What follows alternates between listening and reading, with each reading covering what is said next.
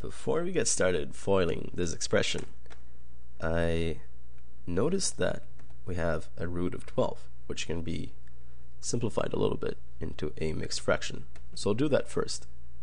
Root 12 is just really 2 squared times 3, which simplifies into root 2 squared times root of 3.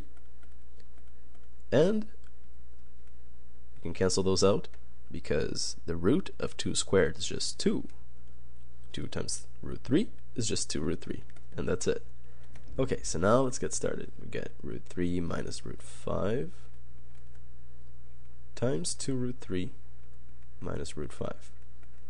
Now we can FOIL the expression.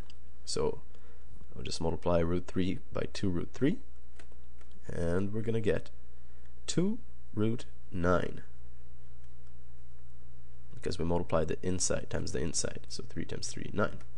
Then root 3 times negative root 5 would be negative root 15. 3 times 5, 15. Then inside, negative root 5 times 2 root 3, that would be negative 2 root 15.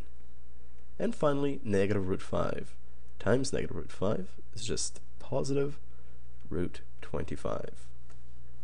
Okay, so 2 times root 9. Root 9 is 3, so 3 times 2 is 6. Negative root 15 minus 2 root 15, there's a hidden 1 over here. So once we combine them, negative 1 minus 2, negative 3 root 15. And finally, root 25 is just 5.